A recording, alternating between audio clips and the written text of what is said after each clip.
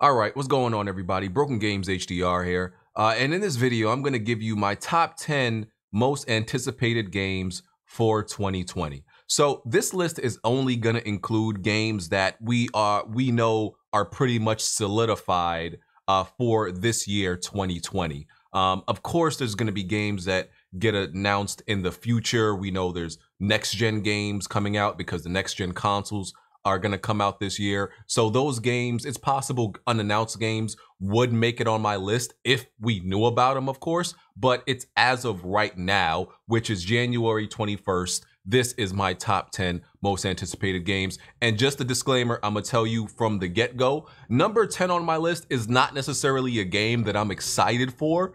It's just so far, based on all the games that I looked at, it was pretty much like a filler. Like, I'm not really excited for it, but I could only come up with 9 games that I was really excited for. So this game pretty much only made it because there was nothing else I could really think of, right? That's the kind of year it is right now, based on the games that have been confirmed. So let's get right into the list. So coming in at number 10, which I just spoke about, I have Avengers. So I'm not overly impressed with what's been shown of Avengers. I think it might be a decent game. It might be a mid game. You know, I'm not really completely sure, right? It's been delayed. Hopefully that delay helps it out. I think the showing of it hasn't been necessarily the best. It looks a very basic combat. The story is original though. And like I said, it was pretty much between Avengers or Cyberpunk for the number 10 entry. And some people are going to kill me for that, but I'm going to keep it real with you. I don't think what's been shown of Cyberpunk is very impressive at all. I think, you know, that game was delayed too because it was still very early in development, and what they showed really wasn't that great. It really wasn't impressive, and people really are hyping that game based on the resume of the developer behind it, who is CD Projekt Red, which most people have catapulted them to a top 3 developer in the industry, all based off of one game. So no, I chose to go with Avengers. Like I said, not really necessarily excited for it, but hopefully it turns out to be okay. So this literally just made it on my list because there was really nothing else that I felt like I could put there. So let's move on to number 9.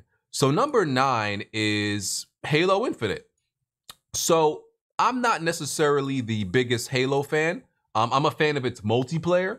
I think the Halo story is kind of overrated, and people are, you know, there's certain people that really think the Halo story is like really great. I don't really like the Halo campaigns like that. I beat like all of them on Legendary, so there is some enjoyment, I believe, to be had there, but I don't really go crazy over any like Halo campaigns. But I love playing the multiplayer, especially with people in the community. You know, that's real fun. It gets, you know, real crazy, like the free-for-alls, you know, the team slayers and all that stuff. So the Halo multiplayer is definitely what I hope brings some fun back around here, because, you know, it's been dry for multiplayer games. And, you know, Halo 5 did a pretty good job at that, even though people didn't really like the story very much. But Halo is definitely a solid, you know, franchise, even though it started to wane. And this is going to be on PC, right? I think this is. I don't think we got absolute confirmation, but it's probably going to be on PC, and, you know, we can get away from that that super claustrophobic FOV, you know, as we did with this recent Halo release that was on PC. So yeah, number 9 is Halo Infinite. Number 8 is Ori and the Will of the Wisp.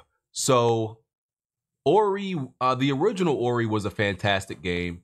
Beautiful, very stylized graphics. I think the Will of the Wisp is an automatic Game of the Year contender. You know, they usually try to put the best the best indie type style. It's not an indie game necessarily, but they always try to put the best game of that like type in the Game of the Year categories, at least one of them. And and they usually choose the best of them. And Ori is definitely going to make it in there. Ori has amazing music, has amazing visuals, it has great Metroidvania style gameplay.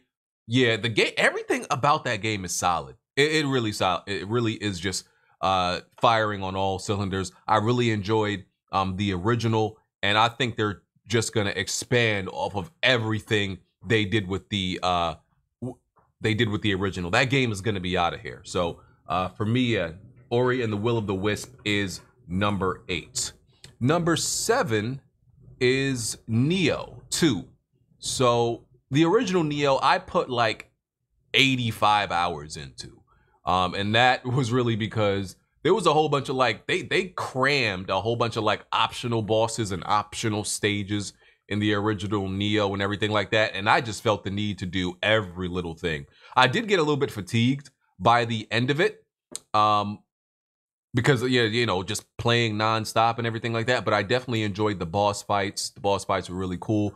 I'm a little bit conflicted with Nioh 2 because it's coming to PS4 at launch, right, only. And I want to play it on PC, but I'm not into that whole waiting thing. I think waiting is for peasants. But Nioh's graphics are not great on PlayStation. You know, I played it on PlayStation Pro, and they had the option to prioritize the gameplay or the visuals, and you know, the frame rate or the visuals. And of course, with this type of game, you got to prioritize the frame rate. And of course, that lowers the resolution. I believe it might have been a dynamic resolution, but I think for the most part, the game ran at 720p on the PlayStation Pro, or it might even been 1080p. But the point is, the game didn't look great on PlayStation. But I don't want to wait like a whole year for it to come to PC either. I wish it was coming out day one on PC, because there's no way I would buy it on PlayStation if it was coming day one. But yeah, y'all know I love my Souls games. Y'all know how I feel about them. You know, y'all know I love challenging games and everything like that. So yeah, of course, Nioh 2 had to make it on this list for me. Number 6 is Gears Tactics. I'm a huge XCOM fan. For anybody who doesn't know, love XCOM, XCOM 2. You know, this type of strategy game is my thing. I always look for different games in this genre. There's a lot of clones, but nothing is really as good as XCOM. And the thing about this genre is you could pretty much do any game. You could take any game and turn it into this genre. You could create a Halo XCOM game. Literally, you could take almost any universe and make it into an XCOM style game, and it would work. You got to give it its own little characteristics and attributes, so it's not just another clone, but it could definitely work. And I've seen them do that. They're doing some unique things with Gears Tactics to differentiate it from other games of this caliber. So I think I might be on vacation though. I think I might be going on vacation the week that Gears Tactics comes out. But I ain't gonna lie, I might still try to I'm gonna have my laptop with me. I might still try to get some game time in you know, while I'm out there. So I'm definitely excited for Gears Tactics. You know, I think the Gears universe just translates very well into this genre. And you know, it's just another game. If you're into the Gears universe, them trying to expand it past just being a third-person shooter, as we've seen with like the mobile entry, and now this type of entry. So yeah, I'm hyped for this game. Definitely hyped for it. Number 5 is Resident Evil 3 Remake. I mean, I don't think this needs much explanation. Capcom absolutely did their thing with the Resident Evil 2 remake. And I don't think 3 as a remake is gonna be as good or impress us as much, because they set the bar really high with Resident Evil 2. But 3 is just gonna be another solid entry. I don't think it's gonna be better. I don't think it's gonna be like way worse or anything like that. I mean, I think most people would say Resident Evil 2 in general is a better game than Resident Evil 3 anyway. Well, some people think 3 is better, but I think the consensus, most people believe two is better in general. So yeah, the bar is set so high, and that like surprise factor of how good 2 turned out won't be there with 3. Our like expectations are set, so we'll still enjoy 3 and the fact that, you know, it takes place simultaneously as when 2 was happening, and they're adding some obviously adding their own modernization gameplay to 3 as they did with 2 and everything like that. So yeah, it's definitely gonna be fun. I'm definitely looking forward to this one. I don't think this one is gonna be game of the year. I don't think it's gonna be nominated for like putting many game of the year categories like 2 was. Simply because of the fact that of what I stated before, that there's a little bit more competition this year, and like 2 already set our expectations. So, but yeah, this is gonna be successful, and hopefully, you know, Capcom brings like Dino Crisis, a new Dino Crisis game, a new Onimusha game, and you know, some more of those, because yes, we definitely want to play some of their old games remade. So yeah, Resident Evil 3 Remake is number 5. Number 4, oh man, I could hear the tears already. I could hear the frustration. I could hear the anger. How dare you? I'm gonna kill you, BG. I'm gonna find where you live. How dare you disrespect this game? Number 4 is The Last of Us Part 2. Yeah. Last of Us Part 2 is not even in my top 3. This is not a, to me, like when you look at this objectively, it's not a bad thing. I mean, it's in my top 10 games. It's number 4, but some of you are gonna look at that like that's blasphemy. Like how dare you? This is heresy, right? And put simply, explaining why it's number 4 is, of course, I'm looking forward to playing the continuation of the story. You know, they're fleshing out the Last of Us gameplay in part 2 and all the mechanics. I always felt like, even for its time, the original Last of Us game mechanics were kind of basic. The story definitely was great, but I mean, even the visuals for the original at the time, I never felt like the originals were mind blowing. People like to even exaggerate and say that the Last of Us remastered looks like a PS4 game. No, it doesn't. That game still looks pretty bad. Y'all look at one thing in the game. Y'all look at the best thing in the game and say the whole game looks good. No, I look at the range. I look at the worst looking thing in the game, and then I look at the best looking thing in the game, and that's how I judge how good a game looks. But I'm going on a tangent. Point is, The Last of Us 2 is going to be a much better game than obviously the original, right? Last of Us wasn't even my game of the year, as it was many other people. But the real reason it's not in my top 3, it's not a better part of the list, is because there's not going to be a Last of Us Factions. And I love Last of Us Factions. I love that online multiplayer. So when Naughty Dog hit us with the bait and switch, you know, they originally told us like, yeah, multiplayer is going to be there at launch, and then when it wasn't mentioned, we had to, you know, stab it out of them, tell us, you know, what's going on with factions, and everything like that. When they finally told us like, yeah, it's not going to be available at launch. Sorry, guys, and we've pretty much learned it's going to be a separate a separate product. And yeah, I'm gonna be real with you. If it was there, if Factions was gonna be packaged with this game as originally told, as how they originally told us, it would absolutely be number 1. It would be number 1 because it would be I feel like it's an incomplete product missing the multiplayer.